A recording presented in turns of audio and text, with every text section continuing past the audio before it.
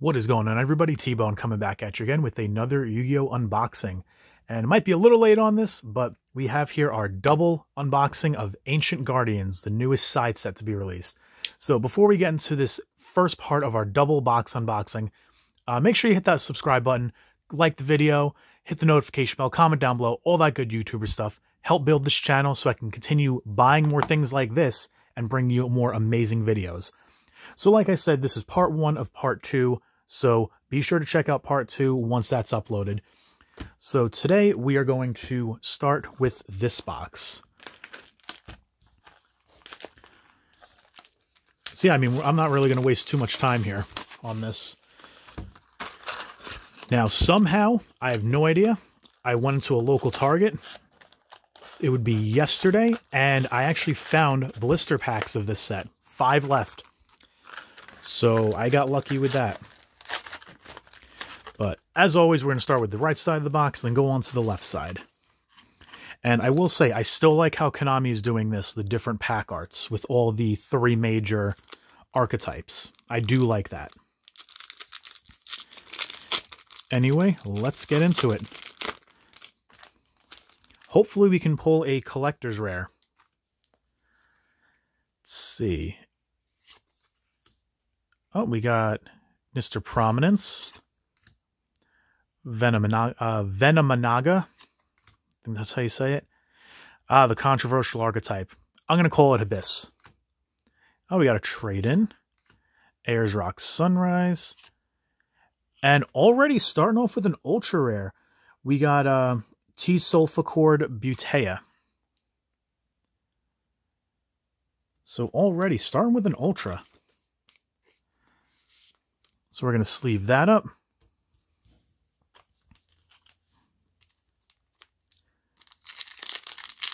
Now, I haven't looked too much into the set, being fully honest, or the archetypes actually, I should say. I know we have the Sulfurcords, we have the Ursardic, and we have the, again, I'm calling them Abyss. But what are they actually called again? The Ogdoadic, or Ogdoadic, Daic, or whatever. I'm going to call them Ogdoadic, but it's a lot easier to just call them Abyss. Konami kind of messed up on that one.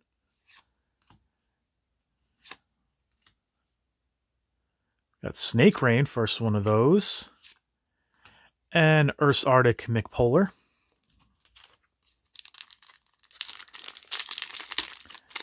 And of course, I forgot to bring those other packs down, the blisters that I bought. Nothing above a super. So it was unfortunate, but it was nice to actually find blister packs. Just zoom in a little more here.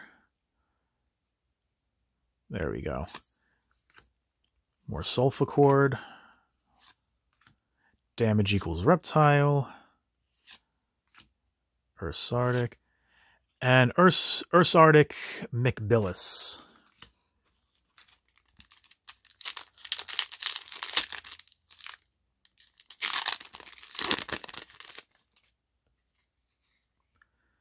Oh, we got our first Abyss. And let's get another one. Pot of Riches. I'm so glad this was not a collector's rare. That would have been such a waste.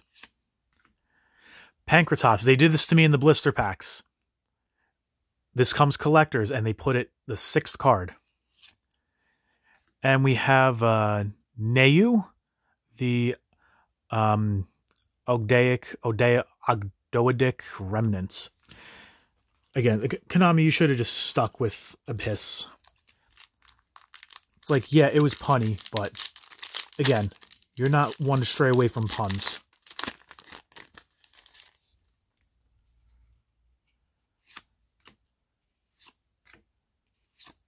Ursardic.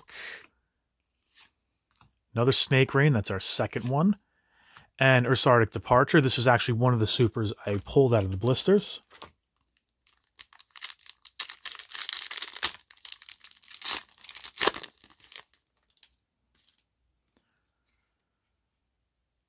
Magister Paladin.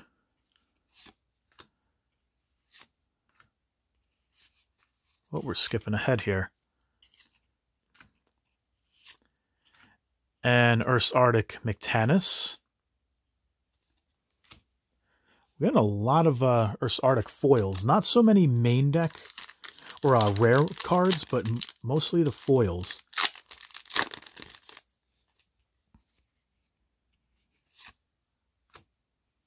Luster Pendulum.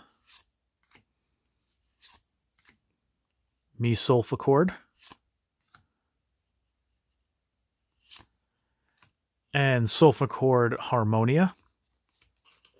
I do think that concept is interesting, that they're all, the music scale. I do like that, and how they all equal 9. So if their level is 5, their pendulum scale would be 4. If they're level 3, then their pendulum scale is 6. I do like that, how it adds up to 9. We got a playset of Trade-In. Resulfur. And Karus, the Abyss Light. So, of course, we started strong with an Ultra. But again, you're only guaranteed 3 Ultras per box, which I still don't like that ratio. I wish it was 4. Again, I like even numbers, but...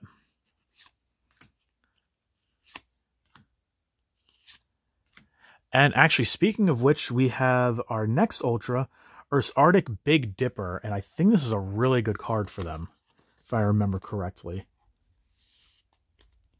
So we now have 2 of our Ultras.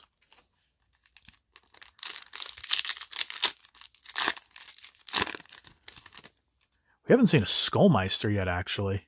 Just realized.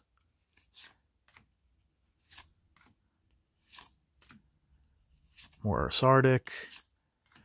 And Ursa Arctic McBillis.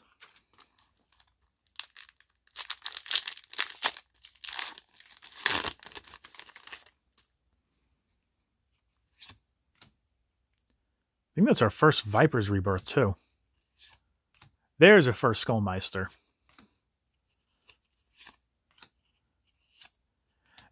And Ogdoadic Water Lily. Ogdoadic. Again, it's such a weird one to pronounce.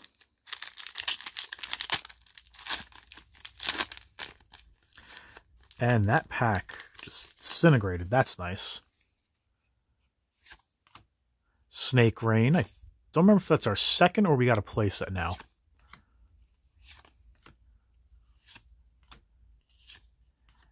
And Dole Sulfur Cutia. And now on to the left side of the box. So we're already halfway through. Might be able to start picking up just a little bit here because we're seeing a lot of rares, the same repeat rares. Again, with sets like this, you're going to see a lot when you start buying, even when you just start buying 2 boxes, there's only 30 rares and there's 6 rares per pack. You're going to start seeing them, you know, start coming up quickly. Sulfur Elegance. It's our first one of those.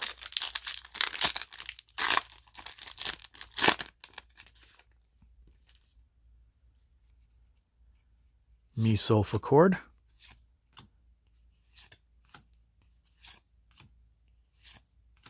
Ursa Arctic. And Soul Sulfur Gracia. Okay. Come on, give us a collector's rare. Give us a very good collector's rare. Give us like Skullmeister or Pankratops. Or Trade-In. I'll take any of those 3. Those are the 3 collectors I'm most looking forward to. Well, if we didn't have a playset of Snake Rain, now we do. Ayers Rock Sunrise. And Ursa Arctic Slider.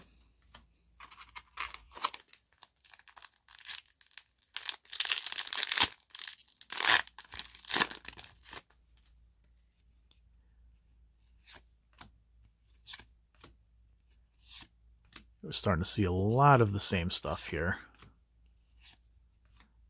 They did it again. Skullmeister in the 6th, making you think it. And Ursa Arctic Departure.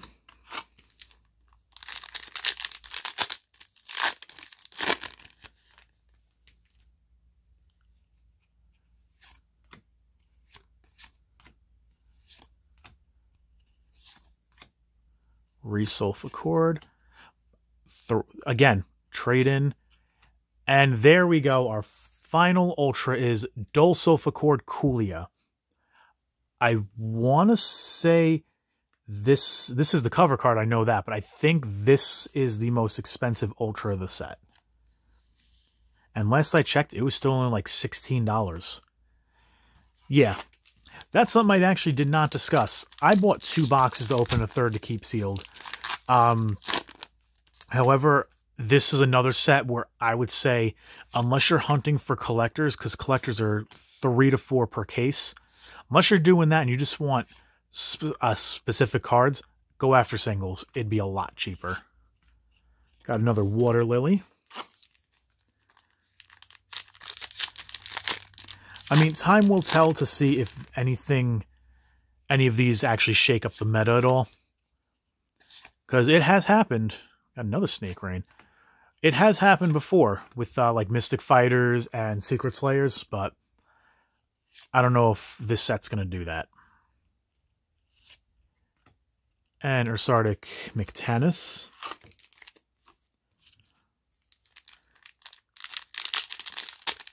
Still have a few packs. We got that Ultra a little early. I'm hoping. Megabilis.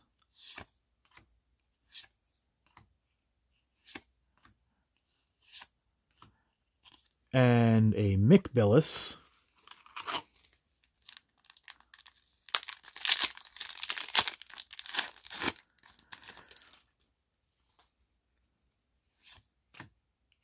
Mesulfuchord. I don't remember how many of those we got.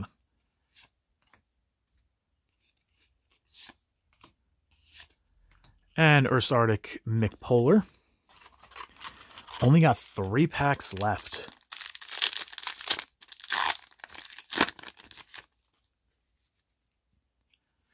Megapolar. Resulfuchord Dreamia. I don't recall that one, actually. Another trade-in. And Aliert, the Ogdoadic Dark. Haven't got many foil Abyss cards. Actually, that's very interesting. Second to last pack. Come on. Let's get a collector's rare. Come on. Collector's rare.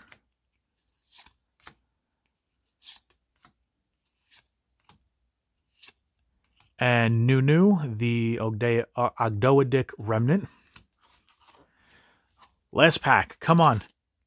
Oh, it's folded over. That's got to be a good sign. Come on. Collector's rare. Let's go. Let's go. Collectors. Let's do it. Snake Rain.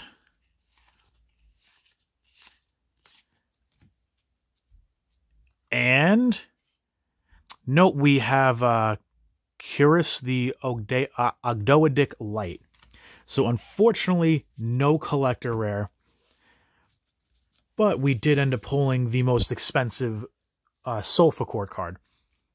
But overall, this box was okay. Could have been better, but could have been worse. I'll definitely say that. Anyway, again, make sure you check out part 2. That should be uploaded tomorrow as well. Hopefully you enjoyed this video on part 1. Again, if you did, hit that subscribe button, notification bell, like, comment, subscribe, all that good stuff. Again, help build this channel so I can keep bringing you more videos like this. So again, make sure to check out part 2 tomorrow. And until next time, I will see you guys later.